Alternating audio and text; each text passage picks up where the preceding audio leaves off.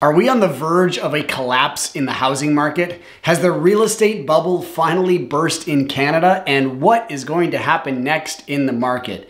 In this video, I'll answer these three questions and much more. Stick around until the end of the video where I'll share a hack that will allow you to analyze whether the housing market will be rising or falling. Hey, what's up? Darren Voros here. My mission is to help you reduce your real estate investing education time from months to minutes. Subscribe not to miss what's coming. In order to understand if the real estate market will collapse and values will fall, we have to understand what drives real estate prices. Just because there's an article online that says the real estate market is about to crash doesn't mean that it will actually happen. I'm not saying this is fake news. I'm just saying that headlines are meant to grab attention. But if you read the actual article, there's usually a slightly different story. The real estate market is driven by multiple factors, but let's focus on 5. These 5 are the major reasons that real estate either goes up or goes down. Let's start with what has the least impact on the real estate market, and we'll work our way to the factor that will have the most impact. Number 5, affordability. There is something called the affordability index, which tells you how much of your household income is being dedicated to your living expenses. Ideally, this number is under 30%. Let's look at a couple cities across Canada to see how they compare. Let's start with the center of the universe, Toronto. That joke was for all of my fellow Albertans and pretty much everyone else in Canada. In Toronto, according to the National Bank, 72% of your paycheck is going towards your monthly mortgage payment.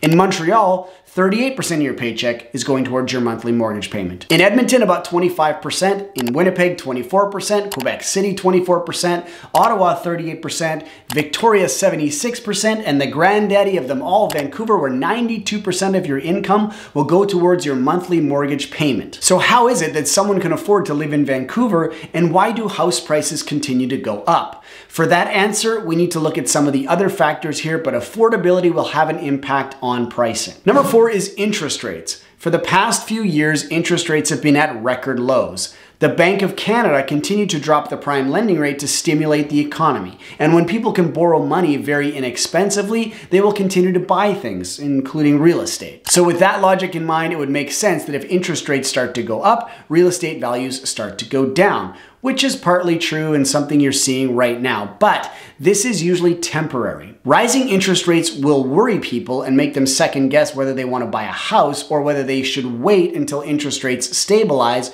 or start to go down again. But that doesn't mean when interest rates are going up, prices are falling. If you look at where interest rates have historically been and how the real estate market has performed, there isn't really a direct correlation. My parents bought my childhood home in 1976. At the time, interest rates were 18%. But in 1976, the housing market wasn't crashing because interest rates were at 18%.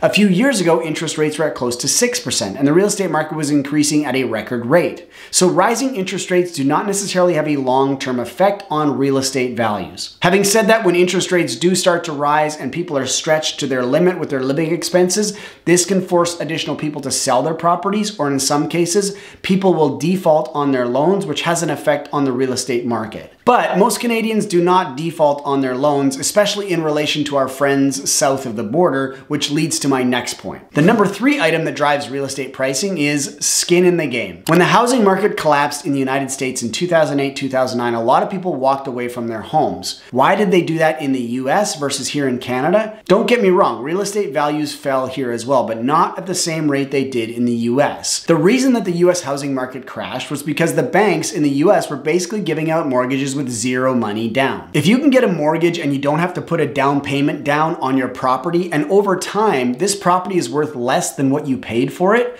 why would you continue to make that mortgage payment? You would probably just hand the keys to the bank and go find another place to live that's less expensive. Sure, it will ruin your credit for a few years, but many people are and were willing to take that risk. Here in Canada, it's a little different. For rental properties, the minimum down payment is 20%. If the average sale price in Canada is close to $800,000, that would mean that if you default on your loan to the bank, you're walking away from $160,000 of your money. Most people are not willing to do that. So having some skin in the game with a down payment will force people to figure out a way to make that mortgage payment so that they don't lose their home. This is a large factor in why the real estate market is a little more stable in Canada. The number 2 item that drives real estate prices is jobs. If there are jobs available and people are making money, they will buy real estate. So when you look at which areas of the country have good jobs and stable jobs, you'll see their real estate market is more insulated against fluctuation. Let's take a city like Fort McMurray, Alberta, for instance.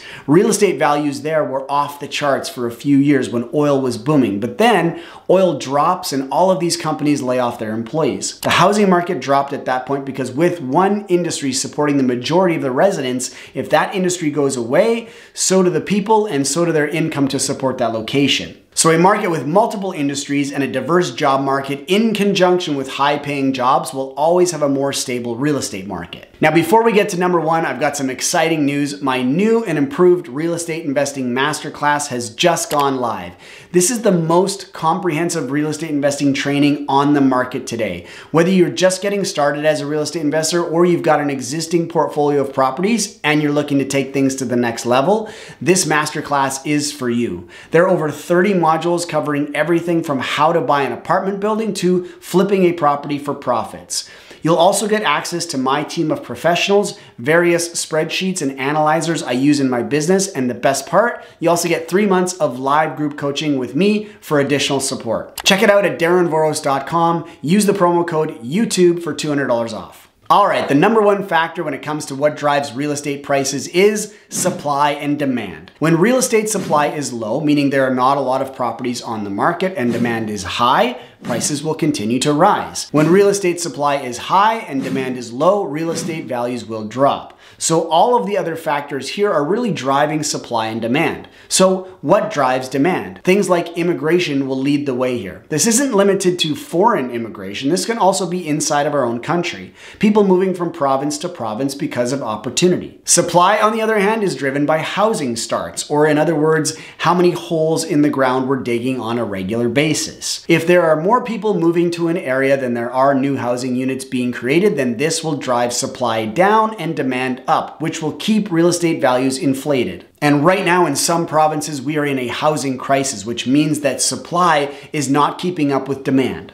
My prediction is that we will see a softening of the real estate market, but we won't see a crash. What does a crash even mean for some people? When demand is down and supply is up, which is happening right now, you can't just look at these factors. You have to look at if the values of real estate are changing at all. And for the most part, they are, but they're not changing that significantly. And also, you have to consider that property values have been increasing at an unsustainable rate, and at the peak of the market, properties are probably overvalued. So when you consider these things, even a drop in real estate values from the peak is probably bringing things more in line with where they should be. Here's my advice to you. If you're interested in buying property and you've been waiting for something to happen, this is the time. It's definitely shifted to more of a buyer's market where you can put conditions on your offers and you're not in a bidding war with 20 other people. Are you gonna get a property for 50% off? No, but you have a little more time to make a decision and you may not be in competition with anyone else. And as long as our politicians continue to choke the supply of housing by over-regulating the housing starts,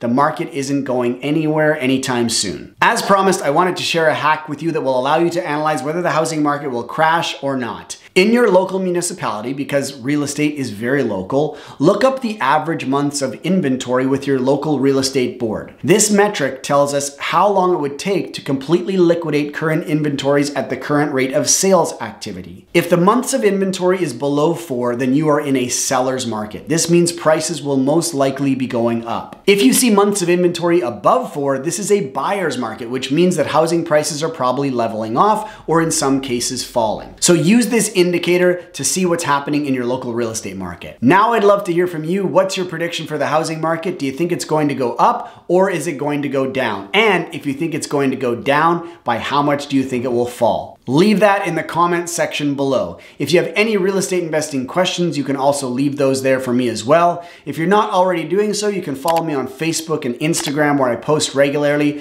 Thanks for watching and I'll see you on Tuesday.